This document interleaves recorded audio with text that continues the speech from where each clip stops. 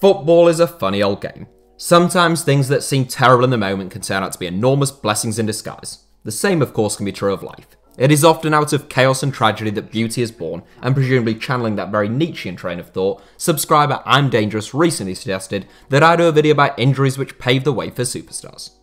I'm not quite sure how dangerous I'm Dangerous really is, but during these worrying times, I wasn't about to take any risks, so I decided to oblige. Also, I quite like the idea myself, so thanks I'm Dangerous. As always, feel free to leave your own video ideas in the comments or on Twitter. We didn't get the nickname The People's Channel for nothing, and especially if your suggestion gets a fair few likes, the odds of me seeing it are pretty high. Oh, and make sure you are subscribed to HITC Sevens of course.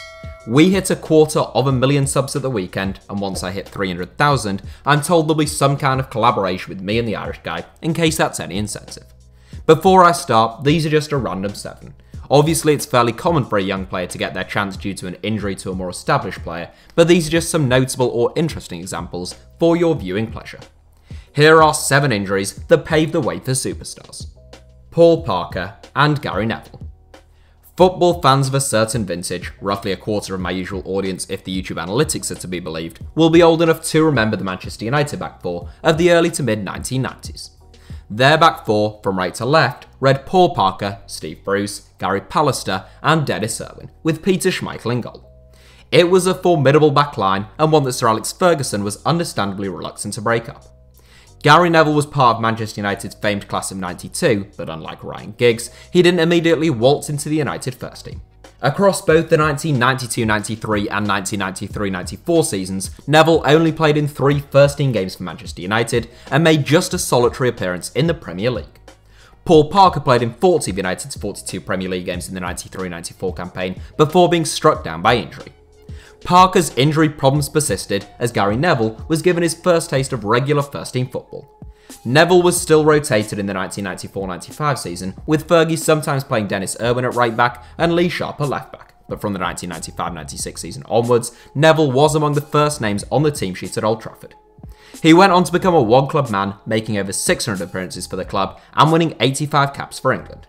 Neville won 8 Premier League titles and 2 Champions League titles. Meanwhile, Parker later played for Derby County, Sheffield United and Fulham, but continued to struggle to find fitness. René Bliard and Just Fontaine. Whilst I should think it's quite likely a number of you will have heard of Just Fontaine, especially those of you who subscribe to this channel, I suspect very few of you have heard of René Bliard. And yet, going into the 1958 World Cup, it was Bliard who was France's first choice centre forward.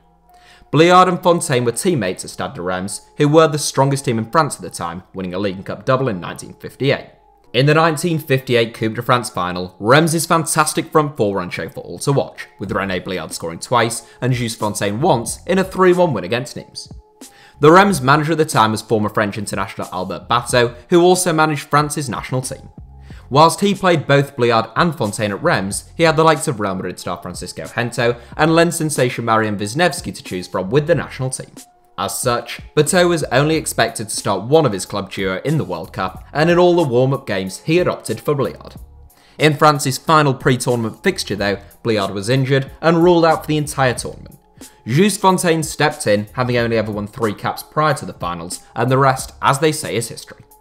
Fontaine scored 13 goals in just 6 matches at the 1958 World Cup, the most goals ever scored by a player at a single finals, and enough to put him 4th across all World Cups despite only featuring in 1 finals. Overall, Fontaine scored a stunning 30 goals from 21 caps for France, whilst Bliard never won a cap for France after 1958 and left Reims in 1959. Anthony Martial and Marcus Rashford. A much more recent example, but another entry featuring a Frenchman, Marcus Rashford, has a pre-match injury to Anthony Martial to thank for him making his Manchester United debut. Martial was set to start for the Red Devils in early 2016 for Europa League tie with Midtjylland, but an injury during the warm-up forced Louis van Gaal into finding a replacement. It was actually a couple of injuries that paved the way for Rashford, since fellow youngster Will Keane would have stepped in for Martial had he not also picked up an injury that week. Rashford was selected by Van Gaal as a last resort, but he bagged a brace and earned rave reviews. The following weekend, he made his Premier League debut and scored another brace, this time against Arsenal, and the following month he scored the winner against Man City at the Etihad. Rashford ended the season with 8 goals in 18 games. He had been highly rated at Old Trafford for a number of years, and his breakthrough may have been inevitable, but it's impossible to know what the full impact of that brilliant debut and first few weeks in the Manchester United first team were on the young goalgetter. Now aged 22, Rashford is Man United's chief goalscorer now, having scored an impressive 19 goals in 31 games so far this season. Roberto Baggio and Alessandro Del Piero. We're not messing around in 4th place with two of the finest Italian footballers to have ever graced the sport. In many people's eyes, Roberto Baggio was the greatest Italian footballer of all time, and he spent more time playing for Juventus than any other club. The Divine Ponytail arrived in Turin controversially in 1990, and over the next 5 seasons, he scored 115 goals in 200 games, a ludicrous record for a number 10. Baggio's brilliance had made it difficult for a supremely gifted young number 10 named Alessandro Del Piero to break into the Juve first team. Del Piero made just 11 Serie A appearances in his first season with the club, despite impressing when he was handed a chance, but Baggio's wizardry showed no signs of letting up. Just a few months into Marcello Lippi's tenure as Juventus boss, in November 1994, Baggio was ruled out for 3 months. Del Piero stepped in and was superb, helping Juve to their first Scudetto in 9 years. Upon his return, Baggio suffered a second setback, and in the summer of 1995, Marcello Lippi stated that Baggio was no longer part of his plans, and the Juve would focus their attention on the young man Del Piero. Baggio departed for AC Milan and continued to light up Serie A into the early 2000s, whilst Del Piero spent almost his entire career with Juventus, becoming the club's all-time record appearance holder and goalscorer. Jimmy Greaves and Geoff Hurst. There's a faint whiff of the Bliard-Fontaine situation with this one, as the more fancied centre-forward picked up an injury that would prove significant at a World Cup. Jimmy Greaves is quite simply the greatest centre-forward that English football has ever produced, and one of the finest any country has ever produced. From the age of about 15, it was clear that Jimmy was something special, and he comfortably ranks among the finest teenage footballers of all time. He made his England debut in 1959, age 19, and went on to score 44 goals from 57 caps for the Three Lions. By the time the 1966 World Cup came around, England's first World Cup on home soil, Greaves was aged 26. The 1965-66 season was a tough one for Greaves, as he missed 3 months of the campaign due to hepatitis, and there were doubts about whether he'd make the World Cup at all.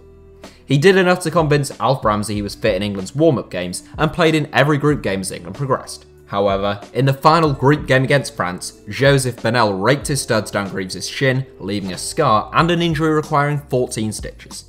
West Ham striker Geoff Hurst replaced Greaves, and he went on to score in every knockout tie, including a hat-trick in the final, as England won their first World Cup. Hurst became a superstar overnight, he etched his name in history, and he is now Sir Geoff Hurst. Greavesy is still just Greavesy, never having been offered a knighthood, but he ought to be forever remembered as the finest forward this nation has ever seen. Nathaniel Clyne and Trent Alexander-Arnold. Jumping back into the modern game, one could make the case that there is no finer right-back in world football right now than Trent Alexander-Arnold. Certainly in an attacking sense, the young Liverpool fullback is seriously special, and he has already played 125 games for the Reds at the age of 21. Alexander-Arnold's breakthrough wasn't a given though, since whilst he was very highly thought of in the Liverpool youth ranks, young Klopp had a very good senior right-back who looked like he would hold down that position for years to come. Nathaniel Clyne joined Liverpool from Southampton and had a very good debut campaign at a time when he was a strong candidate as England's starting right-back. Clyne made a whopping 52 appearances in his debut campaign and 41 in his second season with the club, but prior to the 2017-18 season, he suffered a back injury. Trent Alexander-Arnold, who had been handed his first taste of first-team football the previous season, was now Jurgen Klopp's first-choice right-back. The young lad from Merseyside stepped up to the plate and made 33 appearances, scoring a memorable free kick against Hoffenheim in the Champions League. He was rotated at times and had some tricky defensive displays, but the following season he really made the position his own. Alexander-Arnold has just got better and better since Clyne was first sidelined, and it would take an injury to the England international, and maybe even James Milner and Joe Gomez, for Clyne to worm his way back into the Reds' starting 11 once again. Dion Dublin and Eric Cantona. The standout example of an injury paving the way for a superstar off the top of my head was the injury to Dion Dublin at Manchester United in the early 1990s. Dublin had been signed by Alex Ferguson following a prolific stint at Cambridge United in 1992, himself a backup option after the Red Devils missed out to Blackburn Rovers on the signing of Alan Shearer. Dublin was a really good centre-forward, but just a month into his debut campaign, he suffered a broken leg in a game against Crystal Palace at Old Trafford. The setback forced Ferguson to delve back into the transfer market, and there he found eccentric Leeds United forward Eric Cantona. There was a risk involved in signing Cantona. He had been considered someone who rocked the boat in the Leeds dressing room, hence why they were willing to sell him for £1.2 million. The Frenchman didn't behave impeccably during his time at Old Trafford, but he brought a lot more good than bad. Alex Ferguson described him as one of only 4 world-class players he ever had at Manchester United, and Cantona's infectious personality and arrogance on the pitch kick-started an era of dominance at Manchester United. Cantona won United's Player of the Year award twice in 5 seasons, also winning 4 league titles, before announcing an early retirement from the sport. That's it for today's video. Thank you all for watching, smash the like button if you enjoyed it, and as always, do make sure that you are subscribed to HITC Sevens.